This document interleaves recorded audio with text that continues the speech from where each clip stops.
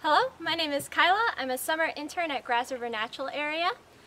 You may have recognized me around the center this summer or at the Roving Naturalist tent, but today I'm here for a new microclass.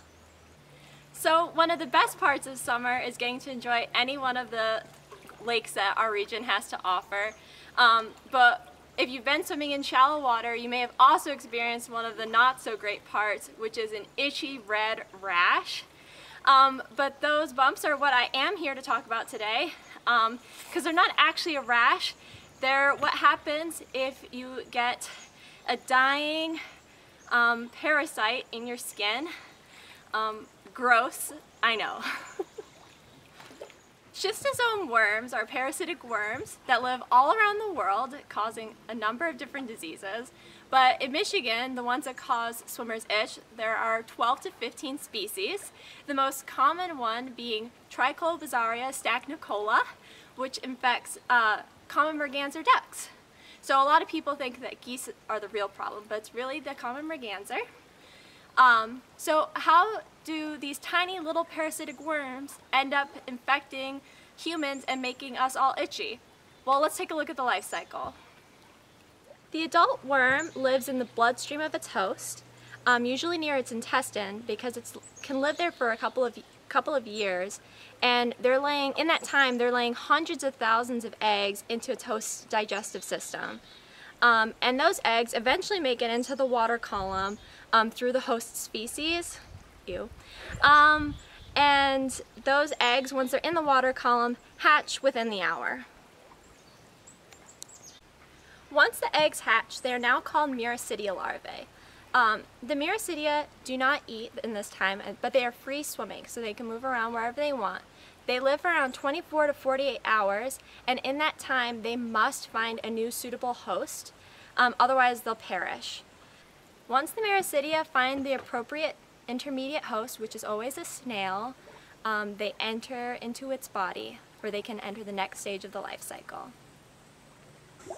Once inside the snail, the Miracidia elongates and becomes a reproductive sac known as a sporocyst.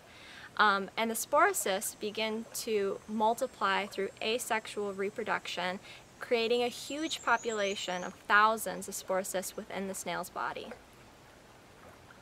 After approximately 1 month, the sporocysts metamorphose into their final larval stage, the Caesariae, and then together they burrow out of the snail and re-enter the water column. And again, they are free-living larvae that do not feed, so they have only 24 to 48 hours where they need to find their final definitive host, otherwise they'll die. Okay, this free-living stage is where swimmer's itch gets its technical name, Schistosome dermatitis, and it's also where things get a little hairy and why sometimes humans get infected. In a perfect world, the Caesariae larvae would infect their true host, which would be like a merganser duck or something, and once they get inside, they would be able to find their way into the bloodstream and turn into their adult form, the worm, and then start the life cycle all over again. But it's not a perfect world, and sometimes the larvae make mistakes, and you might be splashing around enjoying the water, and they might infect you instead. But they don't get very far. They only get into your skin before they die, and that triggers your immune system because a dead parasite is definitely not supposed to be in your skin. So those red itchy bumps you get, called papules, are what happens, your immune system's response to those dead parasites in your skin. So each bump is where one of those less than 1 millimeter long parasites infected you. They're actually 1/80th of an inch long. Since it is an allergic reaction to the parasite, some people will be more sensitive than others, and continued exposure can actually make you have a stronger reaction to it in the future. So if you want to avoid swimmer's itch, number one thing you can do is make sure you towel off as soon as you're done in the water and dry off really well, or you can rinse off with a shower. The other thing you can do is make sure that you're not feeding waterfowl in the area that you're going to be swimming in, because they may be carrying schistosomes within their bodies.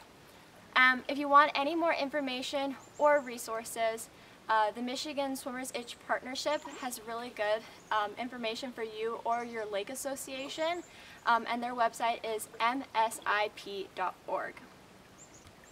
Thank you for tuning in for another Grass River Natural Area microclass.